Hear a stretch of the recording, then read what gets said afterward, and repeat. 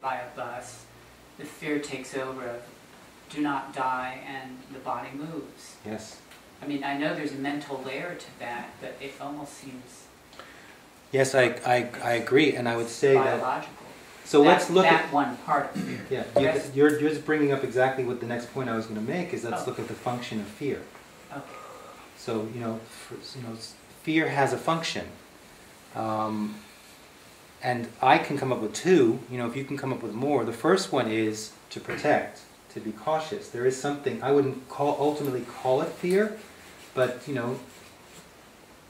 unfortunately, a lot of us learned it through fear. Like, if you have fire and you put your hand in it, you're going to burn yourself, right? So if you've done that, you're not going to do it again. That's wisdom. That's really the basis of wisdom. It's through experience. But if you haven't put your hand in the fire, usually you're going to get, don't put your hand in that fire! And that person who's done that has embedded that with an enormous amount of fear. And they're giving you cautious advice, and you won't do it. So there is instinctual caution, yes. There is protectiveness. So function plays a positive role in your life to an extent. It's when fear is used to limit you, or suppress you, or keep you from joy, or keep you from happiness, or keep you from liking yourself, or any of those things. That's what I'm addressing more now. It's oftentimes the reason why we have those fears is because we haven't taken the time to examine its true nature. And we just accept it as reality. Does that make sense?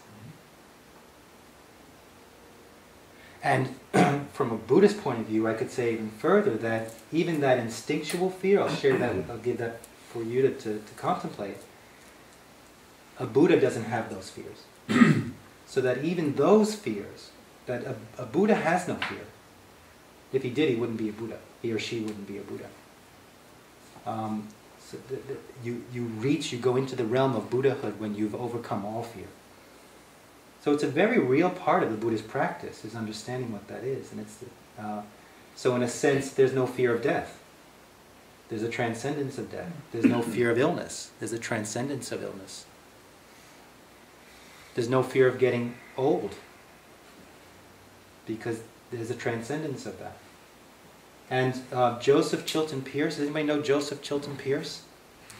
Brilliant scientist and spiritualist. He wrote a book called, Breaking the Cosmic Egg, that was his big book. And he wrote a book called the Transcendence of the Brain, something like that. It's an amazing book about how he basically, his theory is that the human beings are evolving, and we've been evolving since the reptilian brain, the limbic brain, this big thing here, and that he believes that we as human beings are trying to evolve, we're ready to evolve to our next level of our brain, which is the heart. And that certain beings on our planet, like Jesus and Buddha and various others, have managed to do that. But he talks about one episode that he had where he just realized that he, for some reason, was able to overcome fear and just noticed that all of the limitations just stopped. He was able to climb up a cliff that no person feasibly could climb up. This is a scientist saying that he was able to defy gravity. That's how powerful overcoming fear, the fear of death, can be. But I don't have a lot of time, so I want to get back. 5 minutes? Okay. How are we doing? Good. How are we doing? So, here we have the function of fear. And the question is, in what areas of your life do you have fear? What's the mental process? What's the mental story that you have towards certain things? And when you can identify that, it would be an exciting thing to sit down and meditate on it. So, does anybody dare to name one of their fears? Something you're afraid of? Dying. Dying. Okay, that's it. Fear of rejection. Rejection. Okay, thank you. Loss of income or quality of life. Okay, good.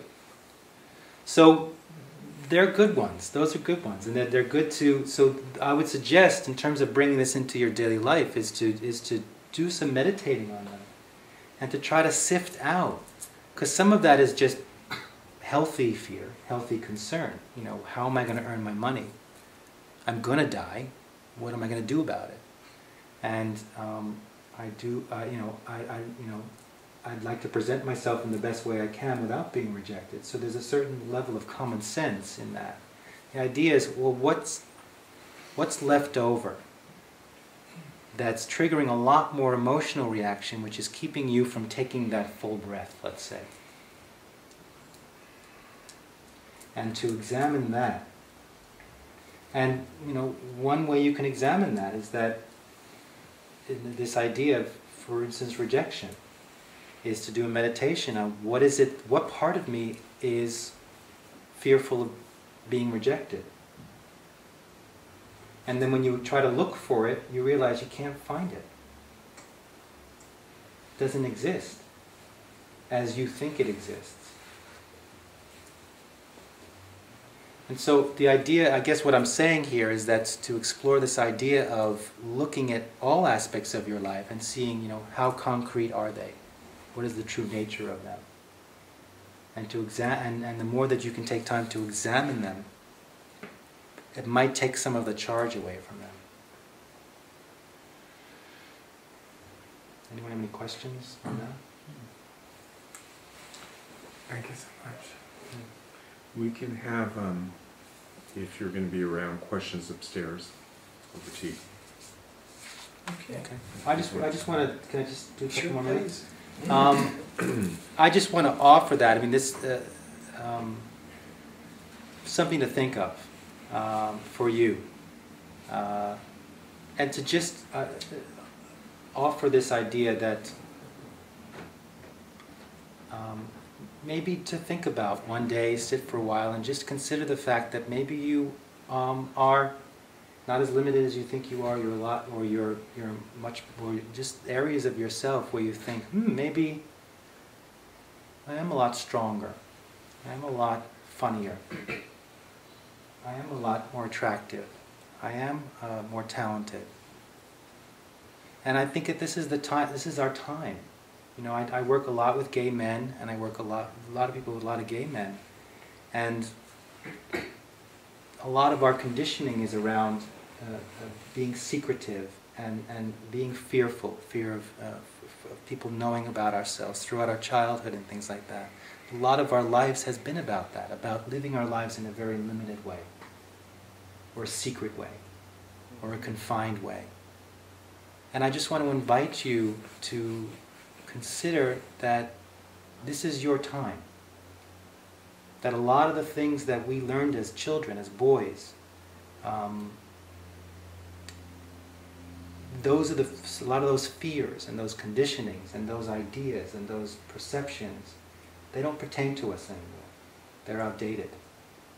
And that what I'd like to offer you is to use these concepts to redefine yourself